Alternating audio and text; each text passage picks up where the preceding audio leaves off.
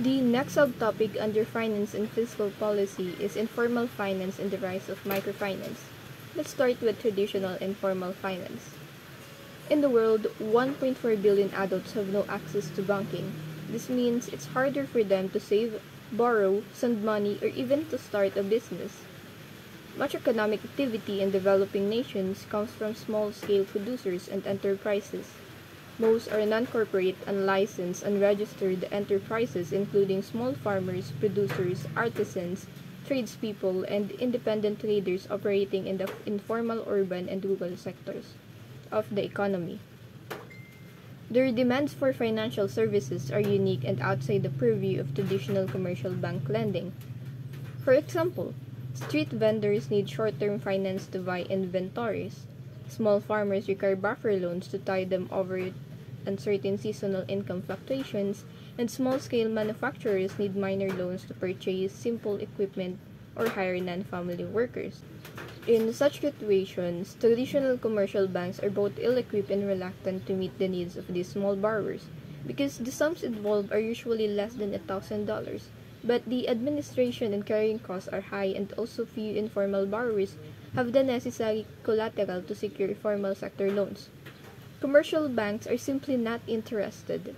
Thus, most non-corporate borrowers have traditionally had to turn to family or friends as a first line of finance, and then warily to local professional money lenders, pawnbrokers, and tradespeople as a backup. These latter sources of finance are extremely costly. Money lenders, for example, can charge up to 20% a day in interest for short-term loans to traders and vendors. Include local rotating savings and credit associations and group lending schemes. In the case of rotating savings and credit associations, or ROSCAs, which can be found in such diverse countries as Mexico, Bolivia, Egypt, Nigeria, Ghana, and the Philippines, even Sri Lanka, India, China, and South Korea. A group of up to 50 individuals selects leaders who collects a fixed amount of savings from each member. This fund is then allocated on a rotating basis to each member as a interest-free loan. Now let's proceed to microfinance institutions. Microfinance is a supply of credit, saving vehicles, and other basic financial services made available to poor and vulnerable people who might otherwise have no access to them or could borrow only on a high favorable terms. Microfinance institutions is specialized in delivering these services in various ways and according to their own institutional rules. And in the case of village banking or group lending schemes, a group of potential borrowers forms an association to borrow funds from a commercial bank, a government development bank, a NGO, and a private institution. The group then allocate the funds to individual members whose responsibility is to repay the group. The group itself guarantees the loan to the outside lender. It is the responsible for repayment. The idea is simple. By joining together, a group of small borrowers can reduce the cost of borrowing, and because the loan is large, can gain access to formal commercial credit. Implicit joint liability. Group members have a vested interest in the success of the enterprise and therefore exert strong pressure on borrowing members to repay on time. The evidence shows that repayment rates compare favorably with commercial sector borrowers. Economic research has consistently found that availability of credit is a binding constraint for microenterprise development, and a majority of microenterprises are operated by women, but lack of credit particularly, though certainly not exclusively, affects women borrowers, for reasons ranging from lack of property rights to local cultural practices, but lack of collateral is arguably the most important. Let's look a little more closely at how this works. There are three related factors that make it difficult to relax credit constraints to low-income female micro-entrepreneurs. First, poor micro-entrepreneurs often have little or no collateral. Second, it is difficult for conventional lenders to determine borrowers' quality. And third, small loans are more costly to process per dollar lent. Now let's discuss three current policy debates under microfinance institutions. One debate underway in the microenterprise credit community is whether subsidies are appropriate, known as the microfinance schism. The debate pits the consultative group to assist the poor or the CGAP, a donor consortium headquartered within the World Bank, and other mainstream donors against other NGO and academic economists. Confronting the schism between rhetoric and action and between financially minded donors and socially minded programs will first require both donors and practitioners to pay greater attention to who is being served. Proponents argue that it may be useful to tie credit to social services that are demanded only by the poor and inherently require time for participation, for at least three reasons. First, such required participation can act as a kind of spin mechanism to ensure that non-poor borrowers are not taking advantage of the subsidy not intended for them. Second is that the poor generally cannot make adequate use of credit without better health and education. There is usually at least some subsidy in programs that offer health and educational services along with credit. And the third one, many of the poor appear not to be recognize the importance of human capital, and the availability of credit may act as a hook to get them involved in health and education programs, but it may be less costly to keep these programs separate, in accordance with the varying comparative advantage of different NGOs, and some low-income borrowers do not need these services. Accordingly, there is growing debate in the microfinance community over whether to integrate credit with education, health, and other programs, and there is a study of a program combining microfinance with basic business training which shows that it may be cost-effective. The third ongoing debate related to the first two debates is whether microfinance institutions should undergo commercialization, whereby a non-profit organization providing microfinance is converted into a for-profit bank.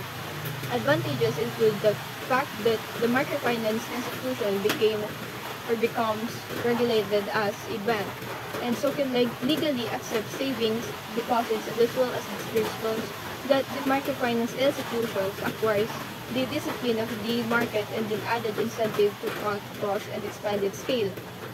Commercialization also follows the key objective in some of the microfinance sector to make use of the microfinance as a vehicle to develop the overall financial system. However, disadvantages include the problem that people living in poverty become considered in some cases too expensive to serve, and if they are served, the high interest rates will be charged and aggressively tactics may be used to collect funds. Potential limitations of microfinance as a development strategy. Microfinance has some potentially important limitations.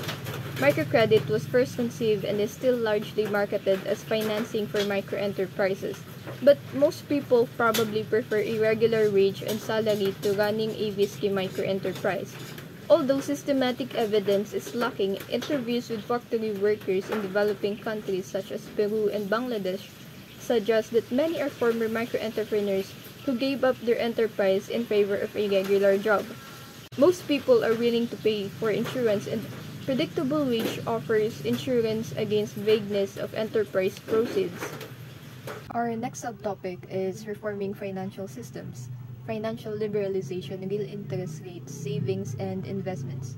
The restriction of loans to a few large borrowers together with the widespread existence of high inflation, growing budget deficits, and negative real interest rates lead to serious credit crunch among developing countries during the 1980s. The global recessions of 1981 to 1982 and the 1987 exposed the fertility of many development bank loans, so that by the end of the decade, almost half of these banks were reporting 50% or more of their loans in arrears, and other quarter had delinquency rate in excess of 25%, with real interest rates on savings deposits in the negative, and expectations of continued inflation and exchange rate devaluation contributing to substantial capital flight. It is not surprising that few individuals were willing to save. In addition, commercial banks and other commercial intermediaries were subject to numerous lending restrictions and faced mandatory interest rate ceilings on loanable funds at levels well below market clearing rates. These artificial interest rate ceilings were often set by governments seeking to finance their budget deficits through the sale of low-interest bonds to private commercial banks. These banks in turn had to resort to rationing the available credit beyond the normal credit rationing observed in developed economies. To help us better understand, figure here shows that an impact of binding normal interest rate ceilings at below market clearing levels with the interest rate ceiling at which is below the market clearing equilibrium rate tag as RE, the demand for loanable funds L2 greatly exceeds the available supply L1. The excess demand leads to a need to ration the limited supply.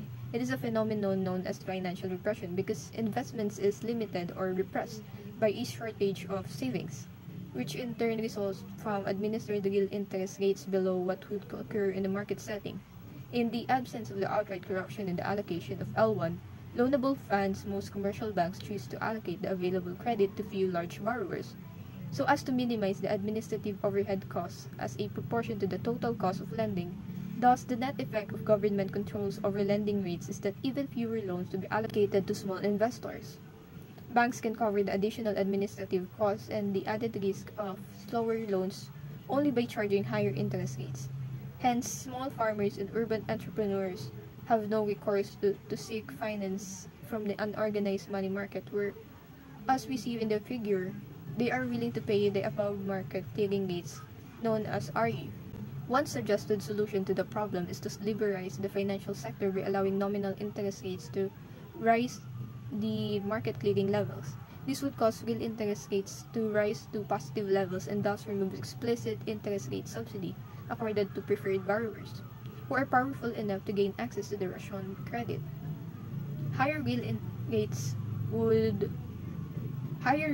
should also generate more domestic saving and investment to permit some borrowers to shift from the unorganized to the organized credit market.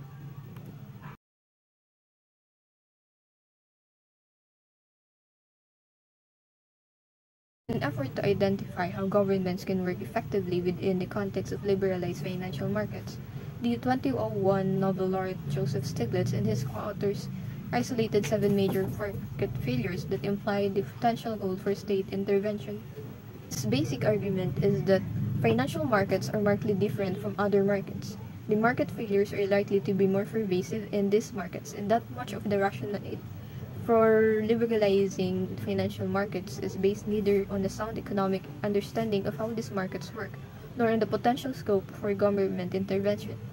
The 7 market failures that he and his colleague identified are the following: public good nature of monitoring financial institutions, externalities and monitoring selection and lending, externalities of financial disruption, missing and incomplete markets, imperfect competition, inefficiency of competitive markets in the financial sector, and lastly, uninformed investors. The last topic in my report is debate on the role of stock markets. In this section, we take a look at stock markets in developing countries and consider some proposed policies to get most benefit from these markets.